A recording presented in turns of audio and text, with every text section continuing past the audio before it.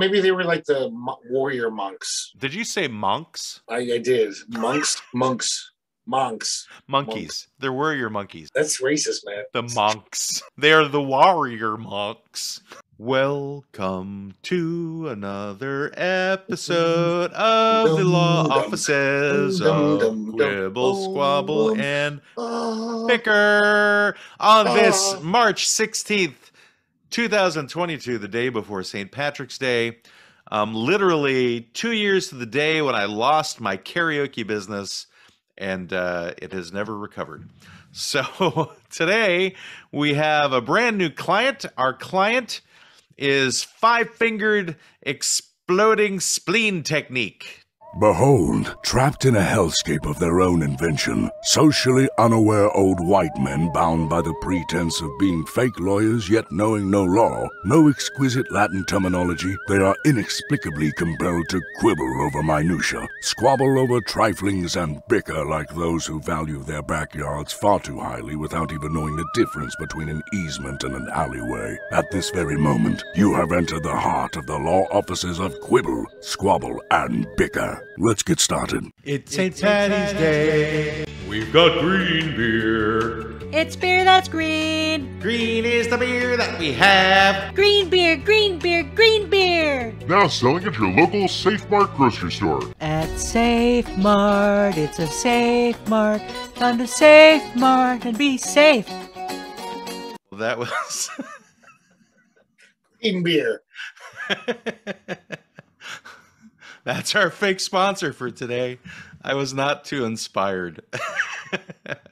You could have had a follow-up commercial for the special mop that cleans up the green vomit the next day. For the sawdust. The green I don't even sawdust. understand that whole concept of green beer anyway. Like, why anybody would want to drink that stuff. It's a novelty. It's Yeah, but don't they know? I mean, like, what is the green? it's dye, right? Right. Well, I guess I would think it would be like food grade dye that they put in there, but imagine what it Drinking does. green beer tomorrow night. I'm Coats your insides, you know. If I go to your show tomorrow night and they have green beer, There is no if, Greg. There is no if. It shall be done. Whatever, Yoda. There is no if. There is only do. I did not say there is no try, but I've done that to you before as well, so. There is no try. There's do or do not. It shall be done.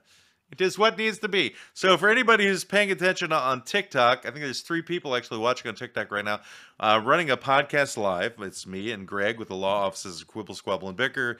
If you go to our YouTube channel at Law Offices of Quibble, Squabble, and Bicker on YouTube, and if you just search Law Offices of Quibble, you should be able to find us. Like I said, right now we're running things live, and I will take questions for anybody who chooses to make questions. And since they can't hear me, I'm just going to say TikTok's stupid. Stop watching TikTok so much. Well, you know. You're idiots. If they come on YouTube, they will have heard that. But as far as I know, nobody's watching on YouTube. But anyway, so let's, we've done our fake sponsor for today. So I guess we'll just go straight into our client, which is five-finger exploding spleen technique, which essentially will be a discussion about martial arts, which Greg and I are not experts on by any stretch of the imagination. There's so many. Growing up, I always thought of martial arts as strictly like kung fu, right? But, technically, the term martial arts encompasses any military activity, I think, that kill people. Well, yeah, and the French have savate. It's not just an Asian thing. Well, I mean, they have swords, too, and they stab people with them. That's like a martial art. Fencing is a martial art. Is that still considered a martial art, though? I mean... Well, here's an interesting thing I found out when I was looking this up, is like I realized that I didn't really know where the word martial comes from. Right? Do you know where it comes from, Greg? Well, it's the same martial law. Yeah, martial law does not change you knowing what the word martial means. Marshall Matt Dillon. So martial, M-A-R-T-I-A-L. I'm trying to think of the Latin root. What It comes from the Latin, and it means arts of Mars for the Roman god of war. Yeah, right? martial, yeah. Exactly, but you never think of that, so it has to do with war. It's like learning how to fight war. Yeah. So I think the term martial arts got so used for kung fu and karate and that type of thing, so it got more associated with that, without people thinking that it really has to do with like swordplay. Yeah. So I've recently been taking Tai Chi, and I never thought of Tai Chi as a martial art. But that's exactly what it is. It's just a really slow-moving martial art. It is a meditative art. Until you speed it up. And then it becomes like a legitimate martial art. But you could find a tree sloth with Tai Chi. Or a turtle. Or tortoise. It is a way to defend yourself against fresh fruit. What was that from? I know that reference. That's Monty Python. Yes. Come at me with a banana. If he comes at you with a cantaloupe, shoot him. That you shall defend yourself from a man with a handful of grapes. You eat each grape one by one, thus disarming him. Then shoot him. So technically, if like General Westmoreland was talking about his strategy of napalming villages in Vietnam, you could say that's the martial arts. It is a martial art. It's a way to fight a war. Are you like autistic or something, Greg? You're like going back and forth right now on the screen. Did you get yourself like a rocking chair or something? No, but you remember when you're in school, you tip in your chair and your teacher would say, "Stop doing that." Today, Greg is on a boat. He's just rocking back and forth on his boat while we do the podcast. I'm on my sex chair, my sex hammock.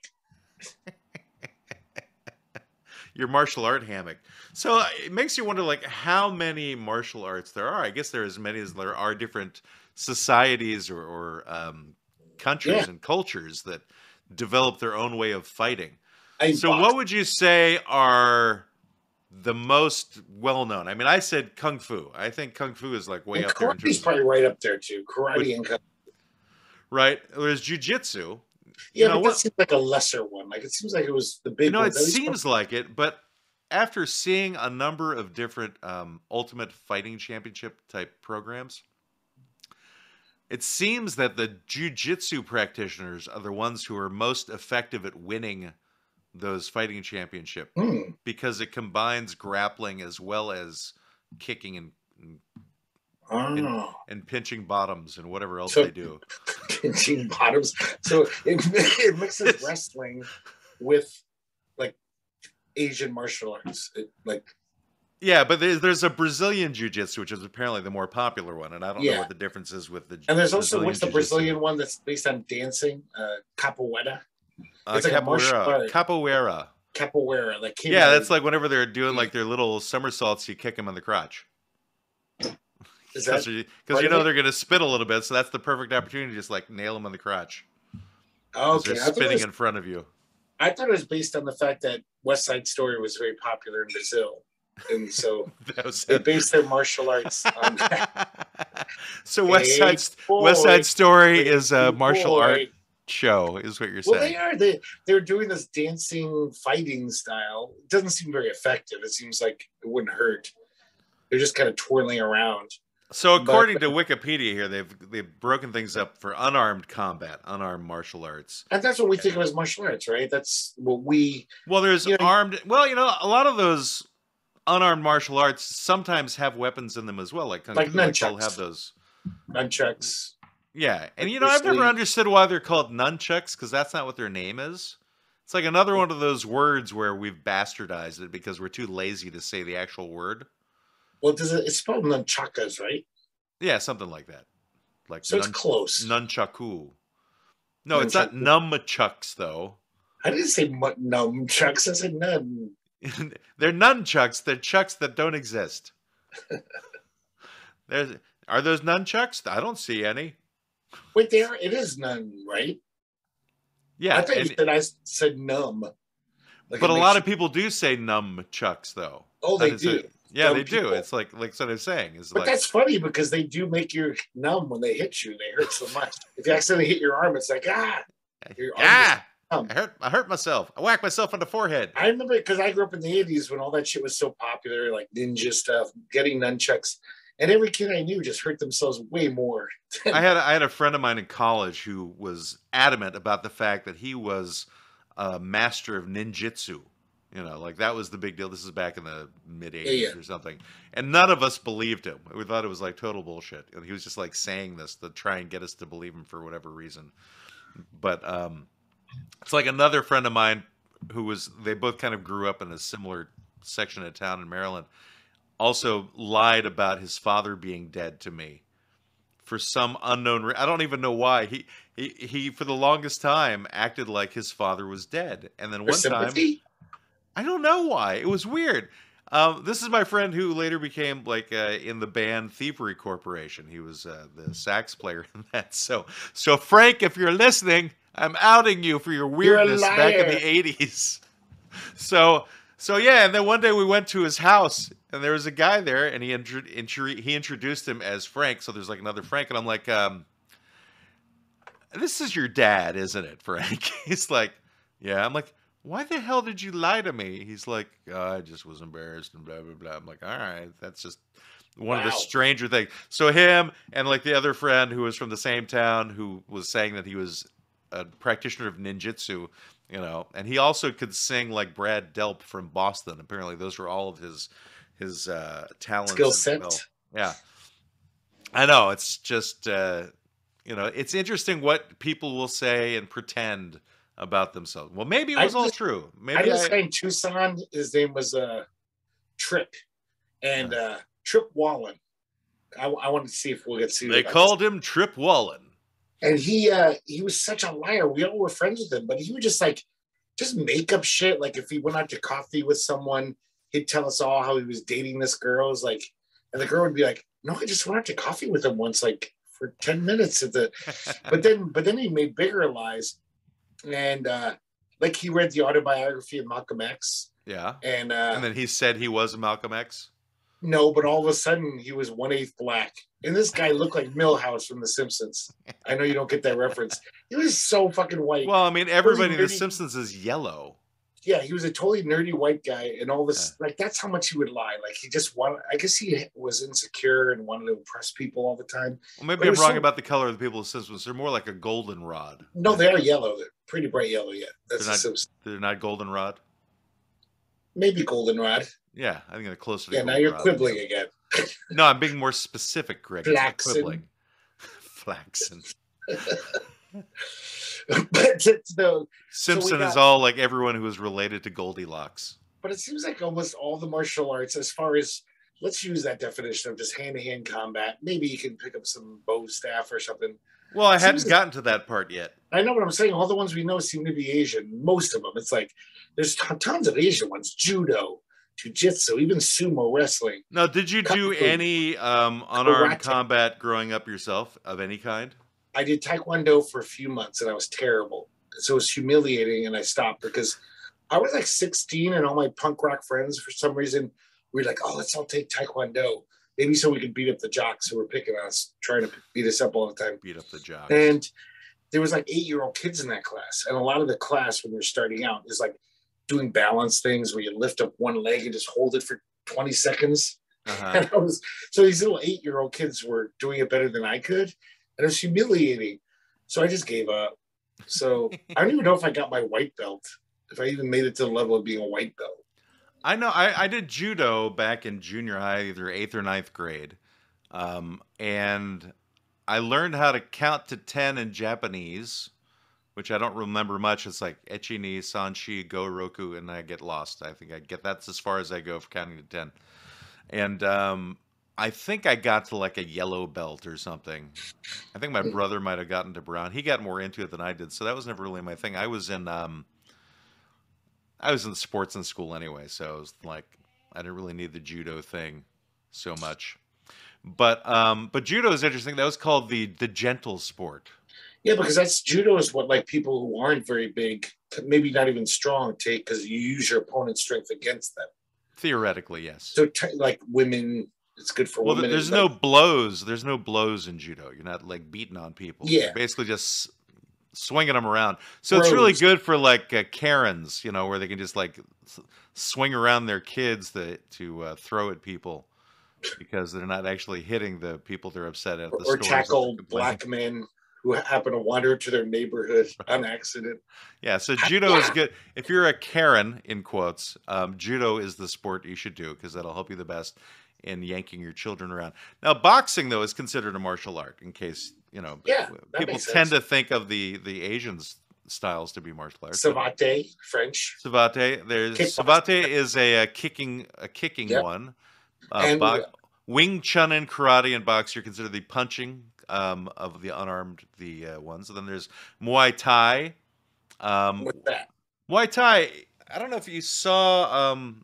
Cocktail. There's a martial artist by the name of Tony Jaa, who did a series of movies, and he's a Muay Thai specialist, which is basically a Thailand form of martial arts where he uses a lot of elbows and knees to hurt people, which makes a lot of sense, actually.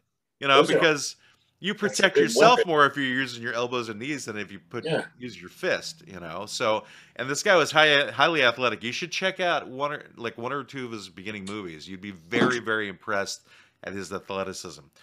And then there is a couple of striking unarmed martial arts that I've never heard of before that Wikipedia has here. We've got Penchat Silat and Kalari Payatu, and I have no idea what those mean or what those are.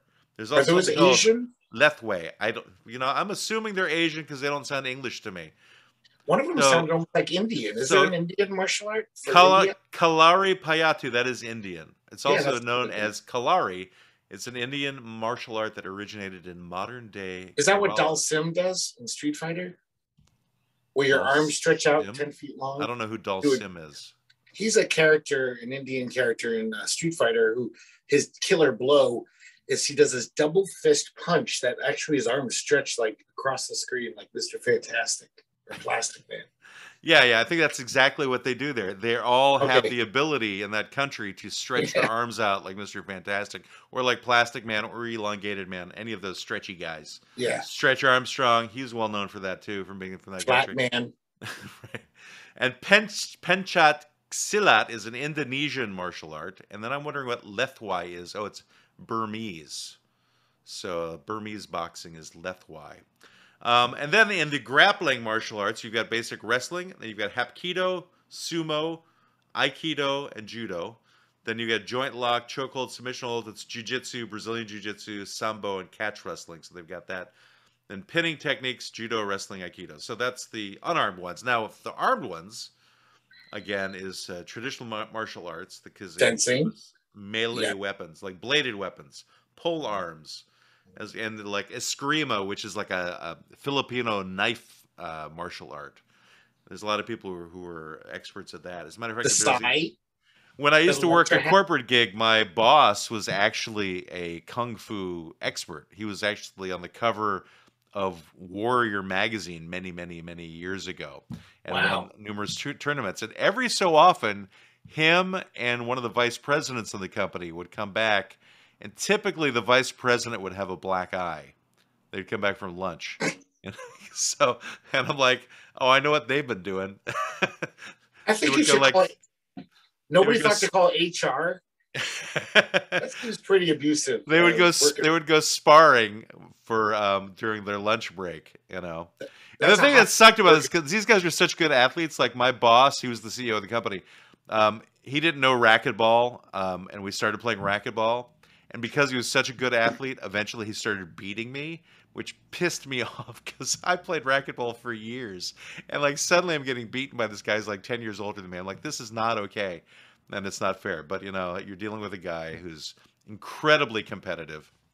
And he put me on the racquetball court because he wanted to see how competitive I was, which is when I used to play racquetball, I was really competitive. I would throw myself all over the place. I would hurt myself, but don't play no more because the joints can't take it. And I'm incredibly fat, so there's that. But that's not a martial art, though. Although I think racquetball could be a martial art if you're using shrunken heads instead of a ball. That would turn into a martial art. Right. Somehow you could turn it into one. I just want to tell a story about it. I knew this guy who played racquetball. He was almost as big as you. He was a huge guy. Yeah. And he kicked the shit out of all of his friends, including me, because racquetball, a lot of it's about math. It's almost like pool. he didn't have to run around because he could see in his brain where that, figure out the trajectory of the ball. Yeah. So he wasn't moving much, but he knew, because a lot of times in racquetball, when I was starting out, I had never progressed that far. I'd be running around but I shouldn't have. I thought, the ball's going this way, and then I have to run back. Bill just could stand there pretty much and just be like, oh yeah, it's coming this way. Okay, maybe I'll just step 3 steps this way because I know the trajectory. Yeah. It was amazing watching him play. Like, he didn't raise a sweat, and he kicked our asses. We'd all be running around diving for balls. I mean, even guys like that, though, you can make them run. Yeah, sometimes you can, but he was really good at knowing a matter of where you're hitting the ball. So as soon as you hit the ball, he could almost tell, like, I can semi-slowly walk 3 feet this way. I'd have to wait till the last minute because I wasn't sure where the ball. I'd have to watch it hit, and then I'd be like, okay, now it's coming this way. Now I run to catch it. Well, you had issues with math anyway, didn't you? Because that's why you became a creative. I was good at math, but not good at geometry. I think I was pretty good at geometry. Okay, well, because geometry is more in play than calculus in racquetball. Exactly. Yeah. I wasn't good at calculus actually. That was the one that hurt me. That hurt my brain. You're not doing simple subtraction or addition in racquetball, other than subtracting yourself from the court by walking out. Yes, or addition when you're adding the points up. But mainly it's like angles. You're dealing with angles in racquetball. Yeah. But again, not a martial art unless you sharpen your racket and you stab somebody with it, and then it can be contact racquetball, and you tackle them when they're trying to get the ball. That would be a completely different form of martial art. Form of racquetball is tackle racquetball. It would be like rollerball. Yeah, right. Something similar to that. So, like we were saying before we started the show, I am currently doing Tai Chi, and I remember watching a Jet Li movie a number of years ago where he did, it was a Kung Fu movie basically, and he like lost his memory or something, and he picks up Tai Chi as like an exercise form, and then he finds a way to turn it into like an incredibly effective martial art using the meditative nature of Tai Chi. And he had like this thing he did with a ball that he was like playing with this ball, and then he found a way to like make this ball move so fast it could crack a concrete wall, which was kind of ridiculous, but it was fun to see. So I think that may have been what caused me to have some interest in wanting to do Tai Chi. That and the fact that it's easy on the joints and it's easy to move around. Yeah. But I tell you, man, I am so uncoordinated that if anybody watched me while I was doing this, they would go, "Oh, you need to give that up like right away." You know what that reminds me of is I read somewhere that samurai used to all have to study calligraphy as part of their training, because that graceful movement of using a pen very deftly and gracefully is in a miniature version of sword play, of the movements you would use to be a good swordsman. And it would, did you say swordsman? Swordsman. Swordsman, is that how you pronounce it? Swordsman, which you think would be the actual pronunciation would be swordsman, because there's a W in there for a reason. But not fjordsman. It would make him a good fjordsman. What if you're a swordsman in a fjord? Swordsman. And what if your name was Bjorn? Bjorn Swordsman. That's a tongue twister. And then you had a son that was born.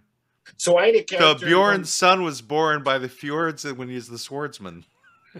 So I had a character in one of my stories who was one of the Chinese coolies who was basically enslaved by the railroads. And did you actually use the word coolie? I think you're allowed to. In history books, I read it all the time. I'm always confused by that. It sounds so derogatory. Yeah, there's a word in Huckleberry Finn that shouldn't be used either. No, I'm saying in history books, they still use that word because I read a lot about.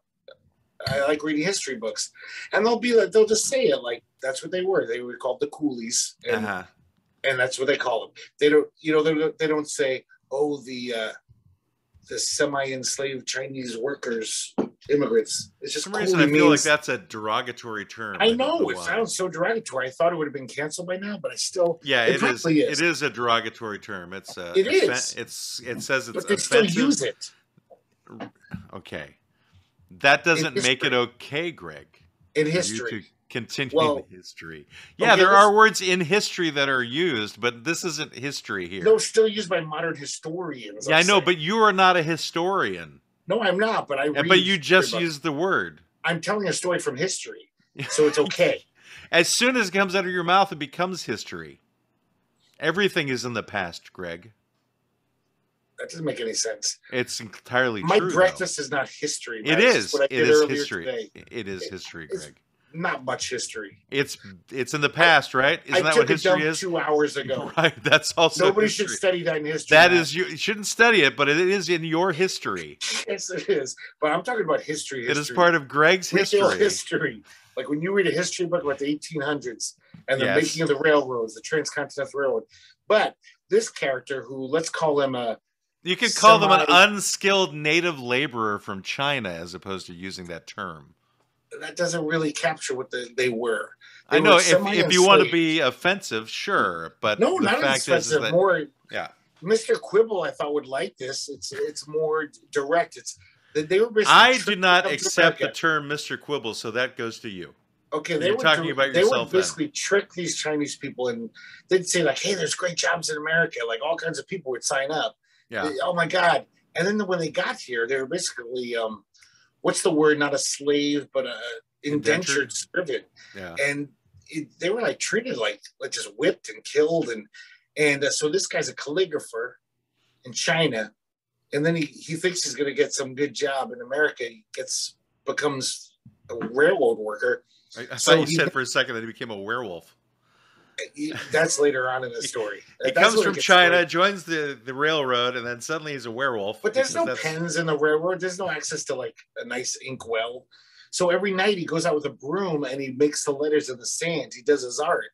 So basically, he gives himself a crash course in being a great swordsman. Because not only is he doing calligraphy, he's doing it with a big broom. So his muscles are learning totally all the movements that a swordsman would need to do.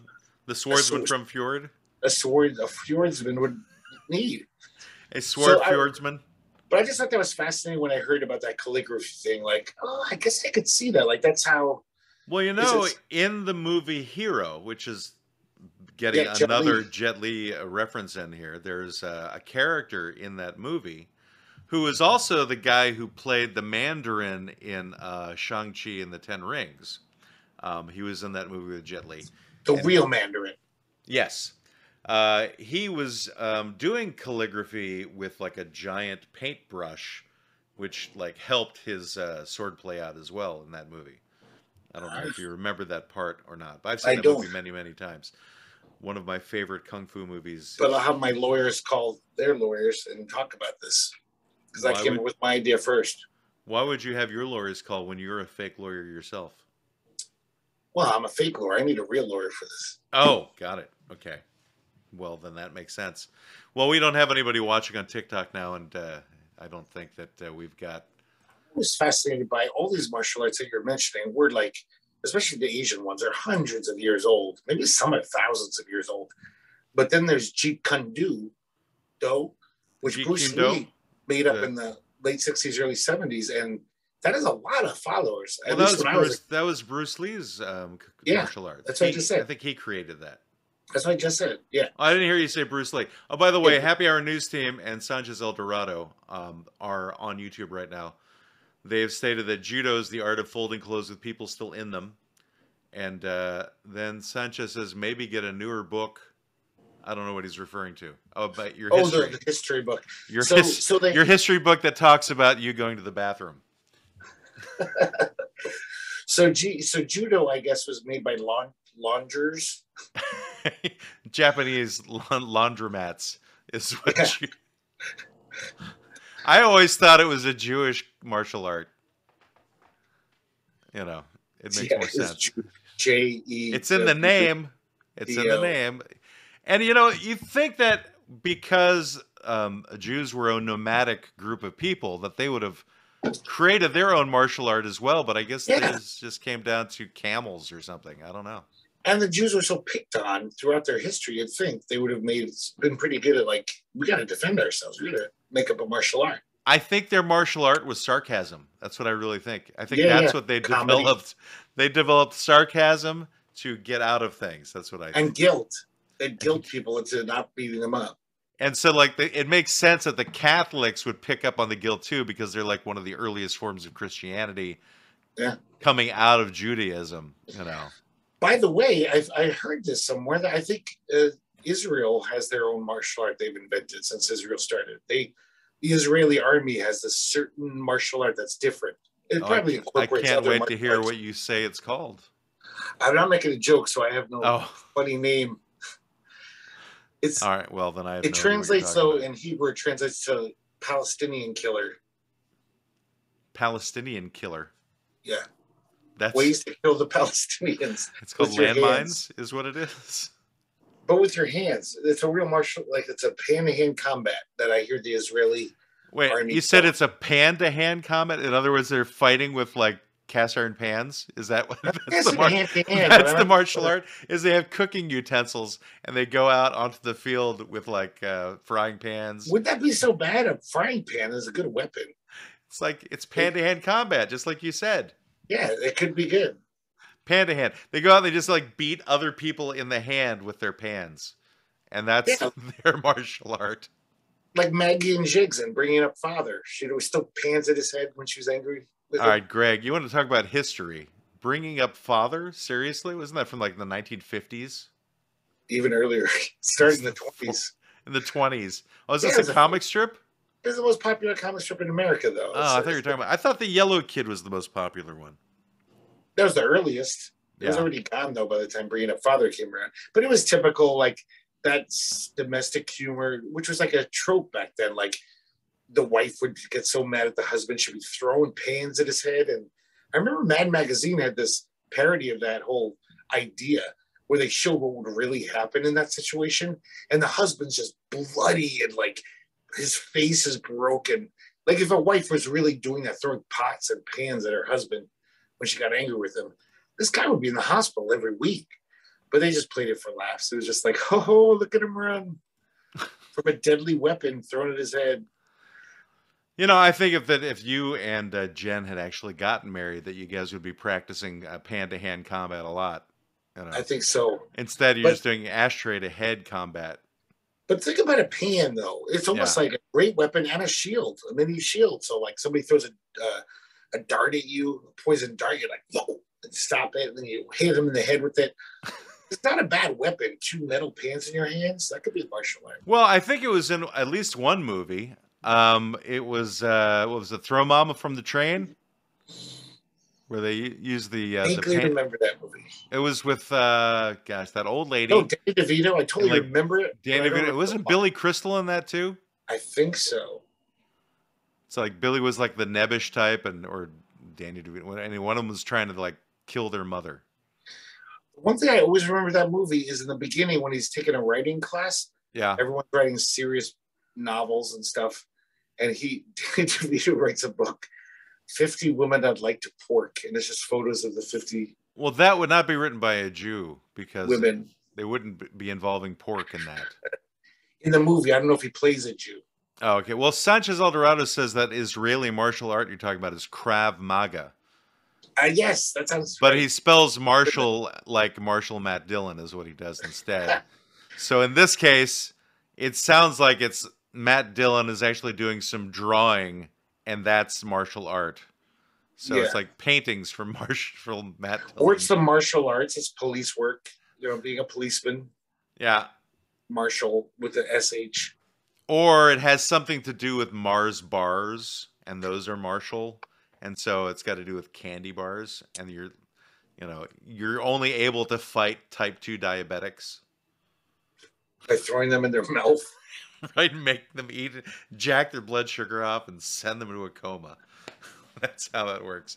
All right. Well, I think we've come to the halfway mark. I think it's time for our favorite cooking segment, or our only cooking segment. That is what makes it the favorite, I believe. Wait, can I just say a bad joke real quick? What if there was gluto instead of judo, where you would throw bread into gluten-free people's mouths and send them into an allergic reaction? Kung glue. I like Kung glue. kind of how I feel right now. I'm a little becoming unglued. Anyway, all right. Well, let's get Waspy here.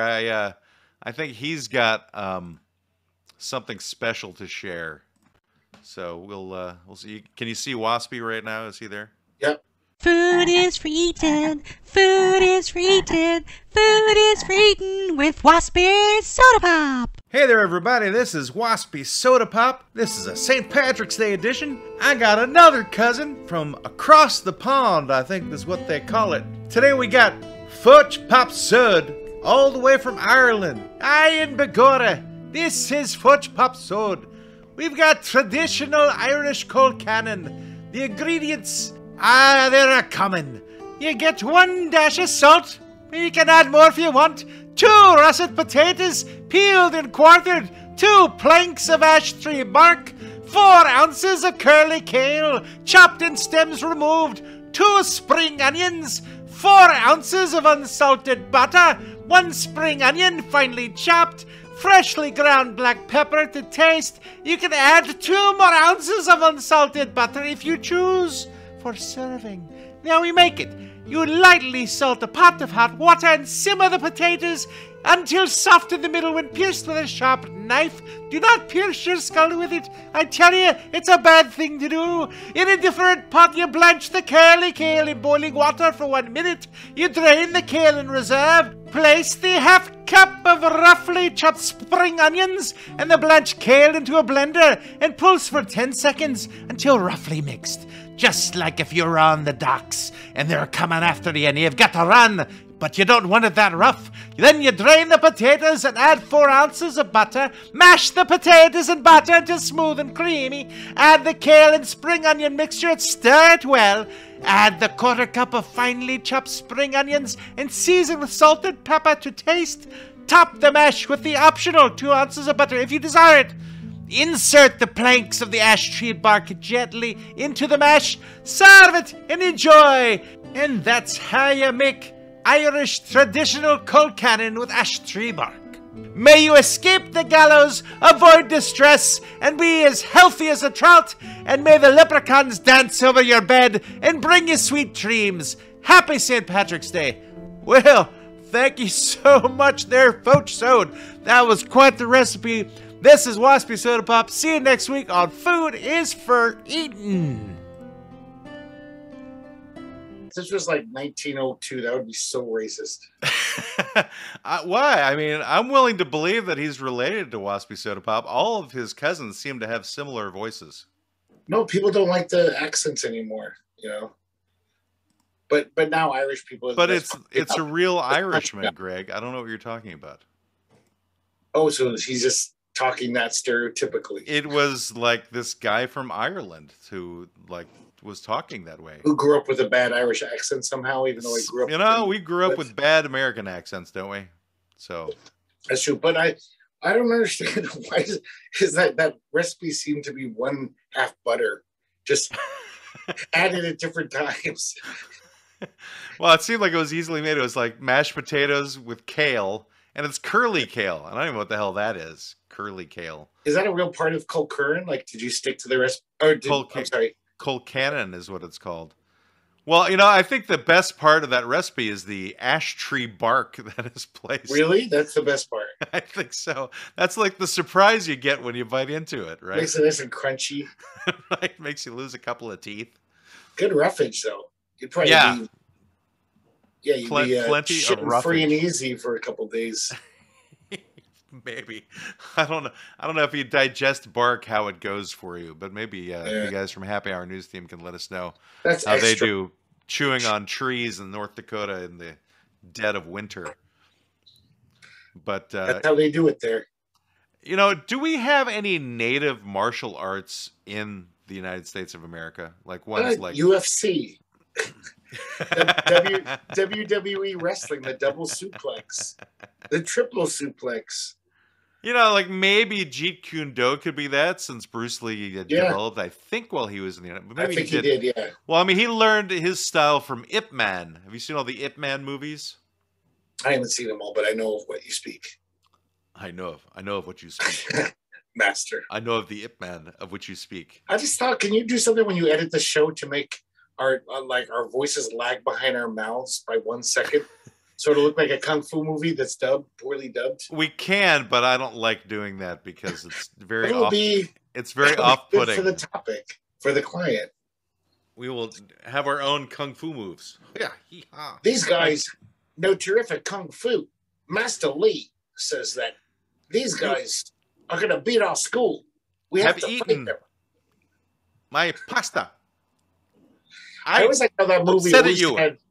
You cannot ever come to my place again.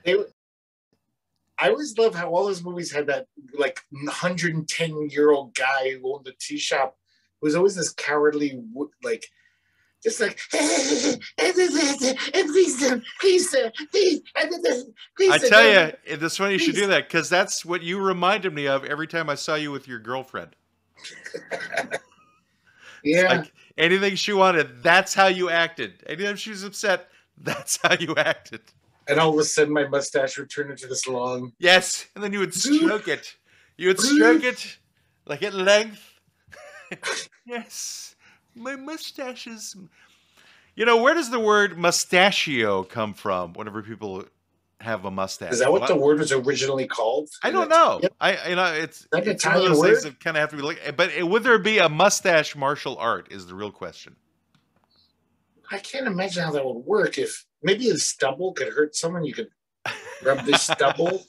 Like if you're in a UFC match, right, or a mixed martial arts match, where you get them down on the mat, and then you start rubbing your chin into their forehead or something, and then you have like a mustache foo or mustache rati. Yeah, right in their eyeball. So I think America, we made... That's the Italian martial art, apparently. So traditional boxing, I guess, started in England, right? But it's pretty American. I mean... I don't know if it started in England. I think it did. It probably started whenever, the first caveman tried to steal somebody's food. No, but that's... I mean, the actual art of fisticuffs, as we know, boxing... Fisticuffs are we bringing up now, are we? Like this kind of fisticuffs. When you do this shit, you know how the old... In Britain, they would, punch like this. In Britain. Like in those old Monty Python cartoons. It'd be Gentleman Jim Corbett? Yeah. And I think that was a British style. Well, I gotta pound you. But everyone in America was basically, the majority were British. So it was we just took it over here. We probably changed it a little. I don't know that it started in Great Britain. Well, I thought it did. But that, what Queensberry rules, the traditional boxing. They may have, it's kind of like soccer, right? They may have codified it. They may have made it more Britified, anglicized. But you could probably say that about judo. Any of those martial arts probably were what something a caveman did, and hey, that works. I was doing some digging on the word mustache. So mustache is French, but it's derived from the Italian mustachio. That's what I said. Dialectical mustachio, but that comes from the medieval Latin mustachium, and the medieval Greek, which is mustachion, and then that comes from Hellenistic Greek of mustax, meaning upper lip or facial hair, probably derived from the Hellenistic Greek. And in Arabic, it's called Mustafa. But when they say mustachioed, it's generally referring to a particularly large or bushy mustache. So probably that mustache I used to have, which was with curly cues and... That's right. I had the 3 rings coming out of my face way back when. Yeah, you look like a circus ringmaster. I always like how we start off with 2 or 3 people on TikTok, and we always end up with 0 people watching us on TikTok. We're not dancing. I'm glad I finally noticed where they disappear on here. Yeah, we're not dancing. We did get 3 likes. Sometimes we get a few hundred likes on TikTok, and sometimes we get hardly any now. So I got 3. So they don't even watch us, and yet they still like us. Yeah, it's kind of like a weird Pavlovian response, I think, on TikTok. Just to be nice. They're like, oh, these guys seem like generally nice guys, even though they suck at podcasting, but let's give them a like. Like a gold star for a kid. Yeah, well, I don't even know how much they pay attention, It's hard to say. Well, they obviously turn off and stop watching, so they didn't like it. They don't think we're that worthy of watching. Well, we're a couple old white guys, you know. It makes Well, sense. we It's could be two understandable. funnier, more entertaining white guys. We could.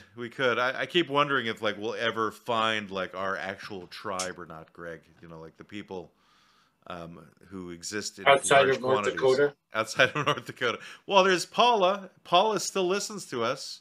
My Paula's like brother-in-law, listen to everything except for like the last episode. Generally, she's like she enjoys it and she said so. So I'm like, and you know, we get about between 25 to 40 people a week, just strictly the podcast platform. And on YouTube, we range between like 10 to 30. So if you put all those people in one room, it'd be a very full room and it would be a nice little party. So we have we have our own little cult. It's the cult of the law offices of Quibble, Squabble, and Bicker that listen to us for some reason. Now, when we did that Joe Rogan episode, though, that spiked our numbers. Like, surprisingly so. because it was topical. I know, but we did Ukraine and we did the Freedom Convoy, but they didn't get the same amount of speed. But I think it's because Rogan's a podcaster, and I think that's what did that. So, oh, by the way, I know that this is not topical what we're doing today. So, just want to give a little news update, guys. I hung out with my Canadian friends yesterday. Even though all the restrictions have been lifted for the COVID shit, the Freedom Convoy is still furious and still going at it. We'll have that mandate lifted, even though it's lifted already. Yeah. It's like I haven't been following it, but they told me, they kind of caught me up on it. And they were like, and second of all, the whole thing they were fighting about, it's like they couldn't do that in the first place. They couldn't cross the border or whatever that way. But they were mad. I don't know why, just because they said on top of that, because of COVID, you can't cross the border. They couldn't have done it in the first place, even before COVID. Well, you know, since we're digressing, why don't we just go ahead and go into Ask Greg?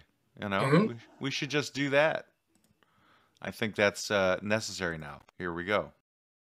He has an opinion, may not always be right. He's a real fake lawyer. He's old and he's white. Ask him a question, 'cause he's a good egg for bogus advice. Ask Greg. Ask Greg. Ask Greg. Dear Greg, which martial art would the hands not be considered lethal weapons? Savate. The feet would be, though. A kickboxing, yeah. Right. But the hands would not. Any kind of judo. Judo's all about like wrestling moves, throwing. The hand doesn't necessarily do the killing blow. So, and legally, how did that come about? How did it come about legally that any martial art, in terms of just an unarmed one, people could be called lethal? Because you forged your hands into deadly weapons by studying karate, for example. So your hand is a deadly weapon. How did you pronounce that, Greg? That's the correct way, apparently. Yeah, karate. Are you American? Karate. Pronounce it however you want to pronounce it, Greg. I pronounce them tacos or tacos? I pronounce them tacos because that's how it's supposed to be pronounced. Quesadilla or quesadilla? Quesadilla. Nobody says that. No, I'm Big sure. Wigwam or teepee? Oh, those are both valid. There's two. Both good. They're both synonyms, good. Aren't they? Ashkenazi or Sephardic? What about a yurt? Yurt or teepee? Yak or milk? Igloo? Fermented yak milk or tequila? Are they pronounced the same or not? I don't know now. I'm confused. I don't even know what we started on, and I've already confused myself. Well, yes, there's a good reason. If you have deadly hands, just like the old comic book Deadly Hands of Kung Fu, they should be registered just like a gun. If I can kill you with my hands, those are deadly weapons. Yeah, but anybody could kill anybody else with their hands. You can just like poke somebody in the eyeball or in gouge their eyes out to the brain. Yeah, exactly. You know, it can be some little old lady. You can still do it.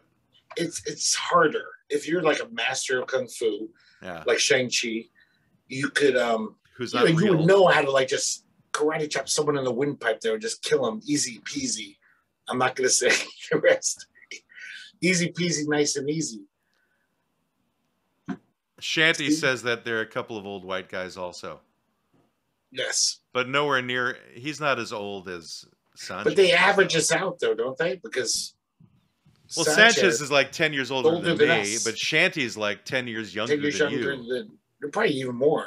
But he is balder, so maybe that counts for something. Maybe Shanty's baldness makes him older. Shanty's bald? I don't remember. I thought he had a nice head of hair. No, he does not. He has a nice head of hair on the side of his head. I have a terrible visual memory. You should send him some of your curly locks so he can glue them to the top of his head. Yeah. I wish I could send him. And you could teach him hair foo. How to fight with your hair. With your follicles. I am so irreverent. It's crazy. I'm just... Irreverent's not the word. No? What's the word, Greg? Inane. Oh, inane. Okay. It's that's another partner of the law offices. Dada. Quibble, Squabble, Inane, and Bicker. We have so many partners we could add to the title. Maybe we should just like have the title, the name of the law offices just get longer and longer. Yeah, we should get more partners. We should. You know, as each of us disappear, where it's just me or just you doing the podcast at some point.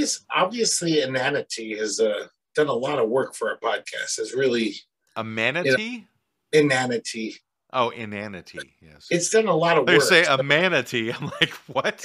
It's become a big part of our law office clientele. So maybe we should include them. I mean, they've done the work. They've earned it. They've earned partnership. Yeah, but it doesn't quite fit with the theme of the law offices, though. I mean, there's the quibbling, there's the squabbling, and there's the bickering. It's more like a deliberate attacks of annoyance. Those are all kind of semi-synonymous, those three words, but we also do, on top of being quibble is not synonymous with... Squabbling and bickering is more synonymous than quibbling is. This is true. And so, but even though we have those three things, a lot of our show is just being inane. And your inanity is my reality. And as the kids would say, we're random. We're rando. I don't think kids are saying that anymore. I'm sure it's 15 years old, but Shanty says to you, I haven't had hair for 25 years. He is follically impaired. I see. That's how bad I am at observing. So he needs to learn hair foo to make it in this world. Make his hair grow. That's right.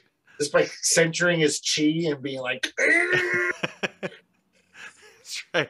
If he like has a really good bowel movement, he can cause the hair to move out of the top of his head. Can I go a little backwards? I wanted to say, I remember one thing from my Taekwondo. That was not backwards, Greg. If you're going to do backwards, make the sound effect. No. That's one of the reasons I love you, Greg. The one things I remembered from Taekwondo is the centering your chi. It was this thing where you'd stand. I'll try to do it. Let's see if you can see me. You would do this thing, stand loose. And you learn this from Taekwondo? Yeah. Taekwondo doesn't have chi. That's a Chinese concept. No, but whatever. Taekwondo is Korean. Yeah, they call it the kimchi. It's the centering your kimchi. You go like this. Like I forgot about kimchi, the martial art. And then you would go like this. You'd go, shoot, and your fist would be right here, like where your center is. Like that was, and it feels good. It's weird. It does really actually like feel like this thing of just like. Shoot. What was that noise you're making? It's like shoot. Oh, because it was like some kind of strange sound coming out of your body. That's what it was. It was this kind of like you're exhaling lots of breath going. Do it again. Let me see if I can recreate the noise. Say it one more time. Shoo. Shoo. You're like Chewbacca. Chewbacca. Chewy. Chewkadaka. But that's the only thing I remember. I don't remember anything from Taekwondo except for the stance. I remember the stance that you're supposed to have when you're fighting. I don't remember shit. Have you found that you ever actually needed martial arts in your life? Probably, but I'm a coward, so I just ran instead. I mean, it would have been nice to have known that I could kick someone's ass. Some people have incidences where, oh God, that guy needs an ass kicking. Like somebody has to do something. But I was like, I can't do it. I'm just gonna get beat up too. Here, the weird thing is that I'm not a coward, but I never got into fights. I was kind of more of an active spectator to some extent. You know, it's like they'd be like maybe fighting around me, but I could usually diffuse situations because generally I was causing people to want to hit me, but then I would get them to like calm back down again. I think one of my issues when I was younger was I always wanted to see how far I could take somebody before they lost their marbles, you know, and then I would like dial it back to where they were calm again. Oh my God. Get them like so It's a sadistic fuck. I'm gonna ruin this person's whole day for fun so I can laugh. No, it would only have been like your day, so you know. That's what I'm saying though, but I mean when you do other that people can handle it. When you push someone to the point of wanting to beat you up, they're probably you ruined their day. They're probably furious all day. They're like, oh God, I'm so pissed off. For some reason, I think I got some pleasure out of it because I think it made me feel superior to them because I was able to maintain my calm and they were not, or some weird psychological reason why I would do something like that, you know. But you know, the one time when actually I was confronted with a situation where I could like help someone, even though I knew they'd probably just beat me up, I did run towards. Me and my brother and his friends were going to a gay bar. We parked like a block away. And as we get out of the car, heard this commotion. At first, it just sounded like people having fun. Yeah. Was your brother trying to get you dates or something? Is that why he took you to the gay bar? Well, my brother's gay. And I know he is, but you're not, right? No, but even when my brother wasn't in town, I loved the local gay bar, had the best karaoke in town, had really good drink prices. I like going there all the time. So I heard this commotion, then we realized, no, this isn't fun and games. Like, you know, people are drunk going, woo! Because we could hear this guy be like, help someone. And all my brother and his friends were just frozen. And I've never been like this guy who does shit like that. I just ran towards the sound. And luckily, were they practicing Dick Foo? Which Dick Foo? Dick Foo. No, it was a bunch of basically gay bashing street punks. Oh, gotcha. They're kicking the shit out of this gay guy. Well, you know, you'd think that the homosexual community would work out their own martial art in order to combat those gay bashers. You know? Well, I'm sure some of them do. There's some pretty tough gay guys out there. No, they like create their own, though, like some special gay martial art. Be careful, Matt. What? What are you talking Tread about? lightly. What are you talking about? Because you're going to make up some name for this, and it's going to be...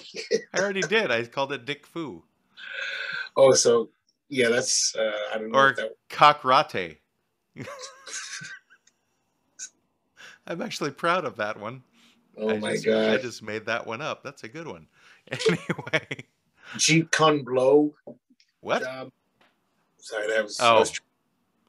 Yeah, you're stretching a little on that one, Greg. Yeah, but I did, and luckily they had run off because they probably were like, okay, before the cops get here. But as soon as I got to the guy, they were running off. So I don't know what I would have done. I probably would have just gotten beat up because I've never run with them. I've never been in a fight in my life. Maybe I'm like Bruce Willis in Unbreakable. I'm this amazing fighter. I don't know. Maybe it's some innate thing. I doubt it.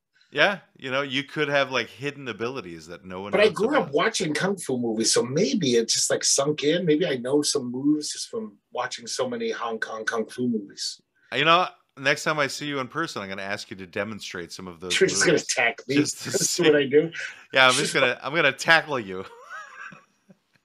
Like, all right, Greg, fend off these pumpkins that I'm going to toss at you. Show me your moves. I'll just come with like an armful of pumpkins and just toss them. I haven't been tested most of my life because I've been always huge, a fat guy. So people don't know that's all blubber. They just think, oh shit, that guy could be strong. You know, he's big. So I'm not gonna. So I haven't been attacked much in my life. It's not like it's come down to where I was just like, no, leave me alone. Sorry.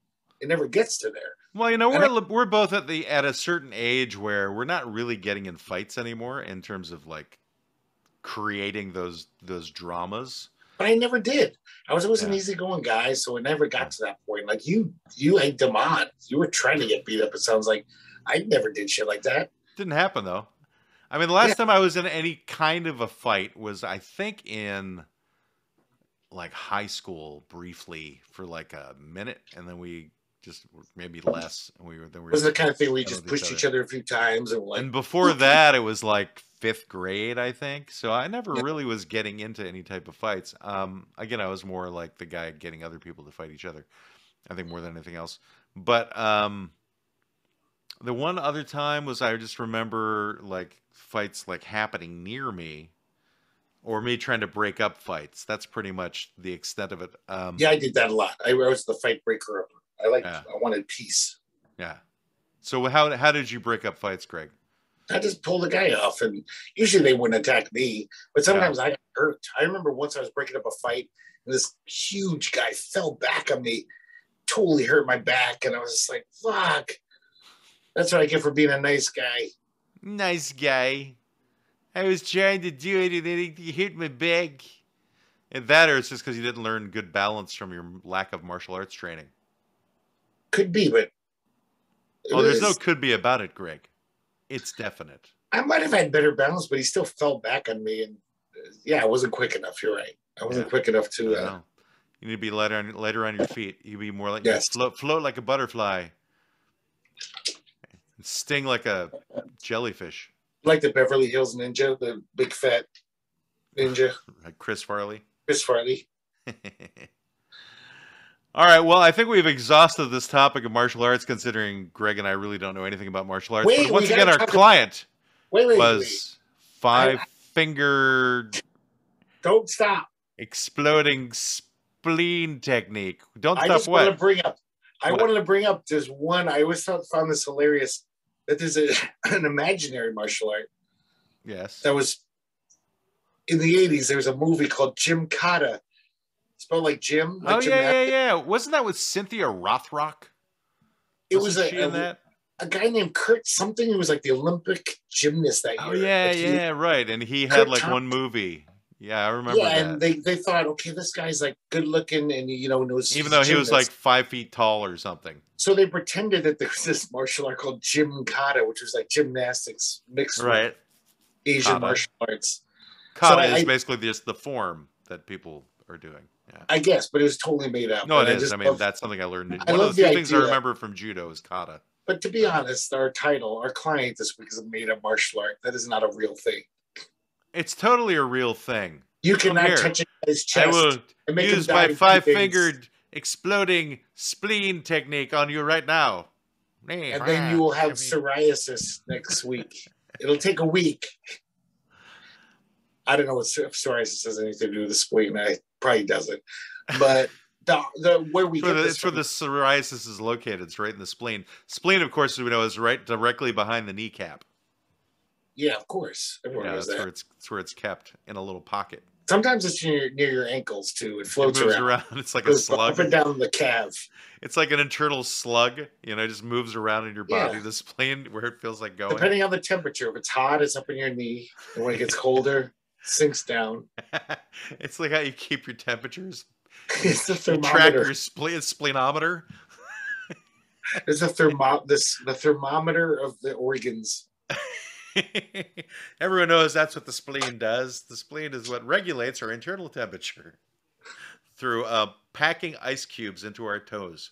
Oh yeah, speaking of which, there was a martial art I totally forgot. It totally involves the extremities, but the very specific extremities, and that is tofu, which many people have heard of, and no one really knows the techniques for it. And all you can use is your toes. That's right. Nothing else. Like somehow you have to get them to kind of fly off the end of your feet and like poke people in the eyes. That is a true tofu master can do.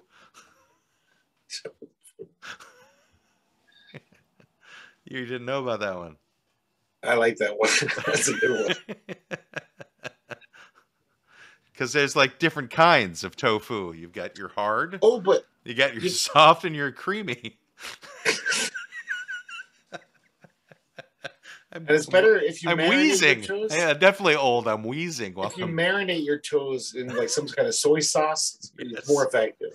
Yeah, a little frying goes a long way. It's like Rocky Mountain oysters, We are forgetting another, I'm pretty sure is a made-up style, is that drunken master kung fu that all the movies would highlight. I don't think that's made up. I mean, Jackie Think it's Chan real? Jackie Chan would do it. He, I know but you the know, movie. the thing about Jackie Chan is that Jackie Chan wasn't really a martial artist when he got into the pictures.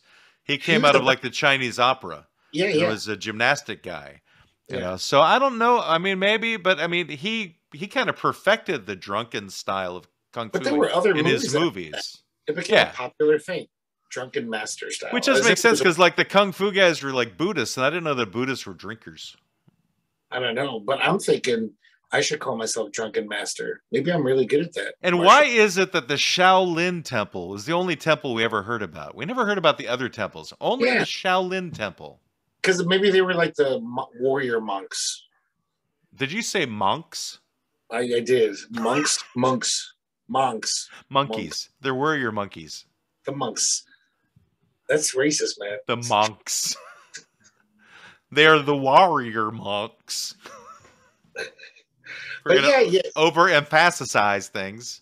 When you're a fan of kung fu movies, it's like half the movies have Shaolin in the title. It's so weird. It's like Yeah, it's like what makes them so special? there's like hundreds of movies. That Was say it the Shaolin Temple that was behind the Boxer Rebellion in China?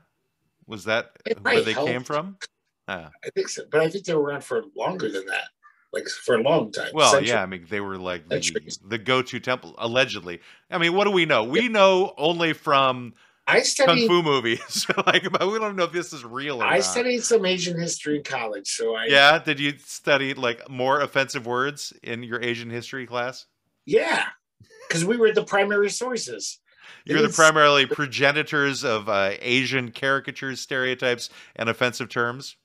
When Jefferson Davis gave a speech to the Confederacy in 1862, The man They you didn't say- idolized. they didn't scratch out the word. We read what they said, Uh-huh. which is what historians should know. Right, and that's fine in history books, just not on, broadcasted podcasts. Okay, but so then we can't talk about history correctly. We can on talk podcast. about history, but we but can it won't do be it. quite correct. We can do it accurate. in a way where it can still be explained without being derogatory. You sound like a coolie right now. You sound like a racist. I'm sorry. I even asked Chinese friends about this, and they're like, "Yeah, it is. I'm not sure. It's because nobody uses that word. I haven't used it in a long time. It's not this slur that's prevalent. Like, hey, look at the coolie over there. But it is this thing that I'm There, always. you've just used it like 3 times already. Yeah, sorry. Okay, Because the you C don't word. care. The But C it's word. okay. It's okay, Greg. I get it. I You do don't care. care. Why don't you But- start calling them like slant eyes or something too while you're at it, No, Greg? because that's just a flat out. It's always been a racist. Oh Horrible well, term. there you go. Yeah, There's But- the issue. but the C It's word. like without- you're willing to use one racist term but not another, because you can't decide what kind of racist you want to be. No, because it's a relatively seen as racist. It was never like it was just like that's what that group was known as. Uh-huh. Just like Sure. nomads, the whatever, Nomads was not used in a the derogatory indentured way. servants. That wasn't used in a derogatory way either. I'm sure if there were still indentured servants, they'd say, "No, call us this." No, indentured was an actual term, and they were Yeah. servants. They And at one weren't. They time, weren't the C used word in an. They was an weren't used in actual term. offended. They weren't used to malign a group of people. It was just the term for those people. That is all. Like the term you're using is defining people who were. What was the term again? It was. Don't you think they felt offended when you called them indentured servants? Eventually, they would have been like, No, "Don't call us because that. they know that they're indentured servants. We want to They- be called temporary." They workers." signed the documents that made them that. Yes. So yeah, it's like legally that's the term that was used in legal documents, Greg. It's not the same thing. It's not And used black to people- specifically malign a group of people. And black people at one time said, we want you to call us colored. That's what we want. And then they changed it. Okay, well you're allowed to if you're the people in Yeah. question. So maybe Yeah. the indentured servants would have been like, yeah, we signed those papers. We know. All right, you go find the evidence on that, and we'll have that discussion. Well, it ended, so they didn't have time to. They didn't I'm sure it's exist. so. I mean, slavery still exists in this world in different places, so I'm sure there's Yeah. indentured servitude happening in different places as well. No, it definitely is. Yeah. You're right. And I don't know that saying somebody's an indentured servant is worse than calling somebody a slave. Because again, it's just describing the state of beingness. Well, you can't say because you don't know. You're not one of them. I am right now. I'm an indentured servant to you. My idiocy. Yes, exactly. Your inanity. Anyway, all right. Well, this has been the client 5-fingered exploding spleen technique. And this is the law offices of Quibble, Squabble, and Bicker live on TikTok and on YouTube, but now no longer live on TikTok because nobody's really paying attention on TikTok. I've been Drunken Master Greg. Thank you for listening. Yeah, you should learn that technique, Greg. I'm pretty good at it, I'm sure. All right, and I want to thank the guys from law offices, from the adjunct office of the law offices of Quibble, Squabble, and Bicker in North Dakota. Notice the Happy Hour News Team. Thanks for tuning in, guys. And I apologize to everybody else for referring to the Happy Hour News Team. For anybody else who watches this in the future, check those guys out. They're entertaining. They have the news that was something or other, whatever their slogan is. The news you didn't know you needed, or the news that basically involves masturbation. I think that's really what their tagline is. So, all the news that's fit to jack off to. That's their new slogan. All the news that's fit to jack off to. All right, we're gonna stop the live stream on YouTube right now, and this is Matt and Greg with the law offices of Quibble, Squabble, and Bicker. God, I hope I recorded this. Anyway. Yes, I did. Good night, everybody. Your consultation with the law offices of Quibble, Squabble, and Bicker has ended. You may pay your retainer at www.qsblaw.org. Please exit to the right of the water cooler and grab a candy from the front desk. We hope to see you again soon, but you need to leave now. I said leave. Why don't they ever listen? Get out! Get out!